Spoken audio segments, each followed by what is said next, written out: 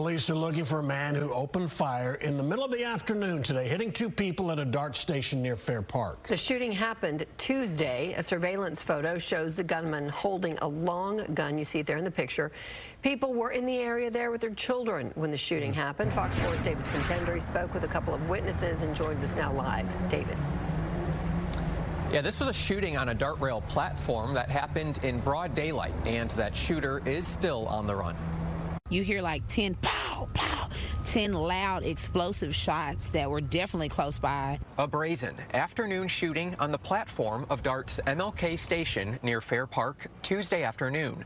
It's where this mother, who does not want to show her face, was with her 3- and 5-year-old boys. It was very scary because you don't know where the bullet's coming from and you see kids walking around.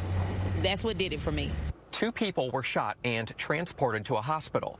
DART says this surveillance image that's been shared on social media is from one of its cameras and shows the suspect with a long gun. I'm scared for the children. Fox 4 spoke with a different mother. She does not want us to use her name, but says she saw the shooting while she was with her 4-month-old girl.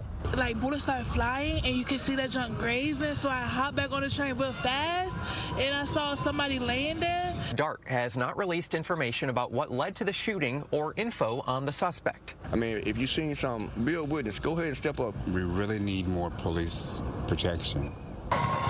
DART data reported 2,355 Class A offenses throughout the past 12 months. That includes assault, drug, robbery, theft, and other offenses. That's an increase. DART's 2023 data revealed 1,995 offenses, and that was a 25% increase from 2022.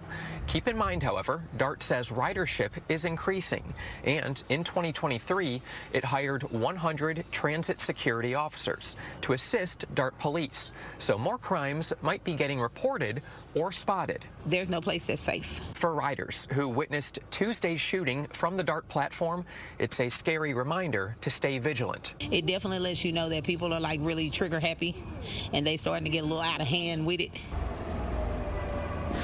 Again, no arrests have been made at this point in time, and DART has not provided any sort of medical update on those 2 victims who were shot and transported to a hospital.